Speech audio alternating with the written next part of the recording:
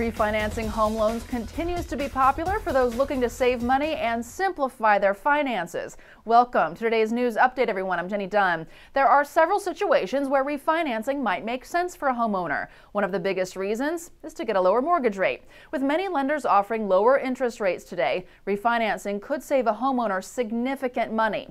Cash-out refinances remain a popular option for homeowners looking to pay off their debts or invest.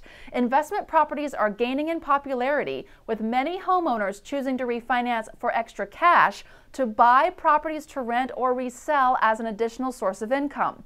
Another reason for refinancing is to switch from an adjustable rate to a fixed rate home loan.